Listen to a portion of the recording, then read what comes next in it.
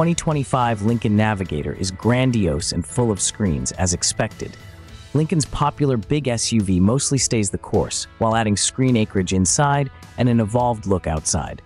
The newly revamped Lincoln Navigator now has a standard 48-inch dash-spanning horizon display. The large luxury SUV also adopts a new drop-down lower tailgate and an upper liftgate with hands-free power operation. Pricing is expected to start just under $100K.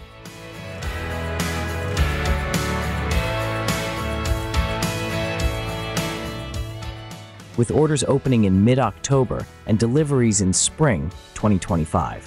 Lincoln's Mac Daddy SUV, the OG King of Bling, is freshly turned out from its new split grille bisected by a light-up bar to the new two-piece tailgate.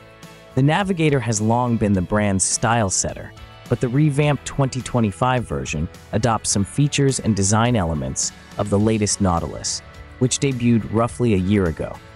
Befitting its top dog status, however, the new Nav exhibits a commensurately higher level of grandiosity.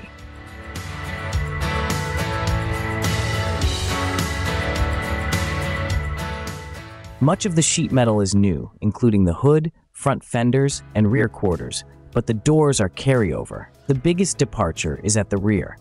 The cargo area is now accessed via a split tailgate arrangement, a la Range Rover, with a lift-up upper section and a drop-down lower gate.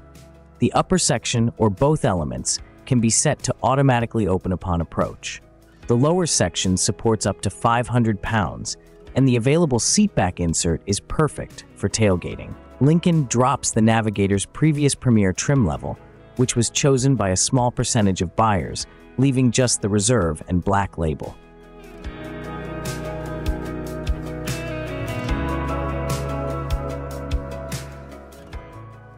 The available Jet Appearance Package, Reserve, and Black Label Special Edition Package black out the wheels and much of the exterior trim. The Black Label offers 3 color and trim themes: Invitation, Enlighten, and Atmospheric. The latter includes copper exterior accents, including on the 24-inch wheels. The base wheels are 22.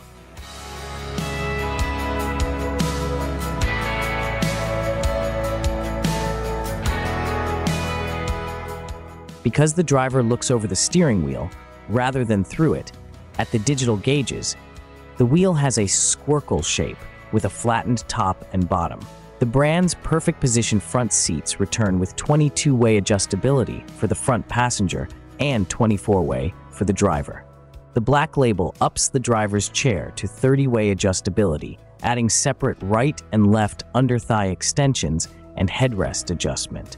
For the second row, buyers have a choice of a 3-seat bench, captain's chairs with a walk-through center section, or power pitch and slide individual seats with a center console, heating, ventilation, and massage.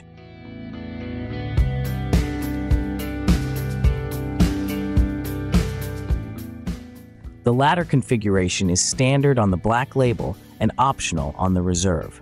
The standard third row hasn't been forgotten, with the power-folding 3-seat bench now split 40-20-40 and offering heated cushions. An expansive glass sunroof is standard, as is a scent diffuser and phone as a key capability.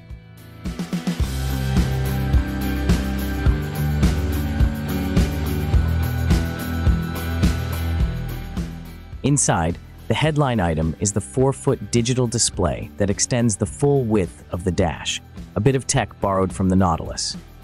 The setup is unusual not only for its size, but for its configuration. The curved display is set into the upper dash section, putting it near the base of the windshield. It's divided into sections, including one for the front seat passenger. When the vehicle is in park, videos or games can be shown in widescreen format, a change from the Nautilus, though that model will get the capability via an OTA update.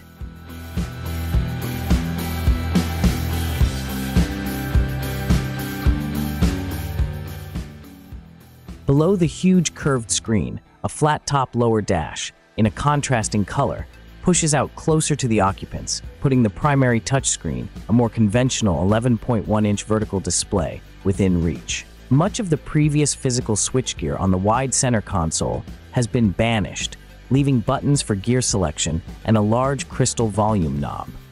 Audio and climate functions are now screen-operated.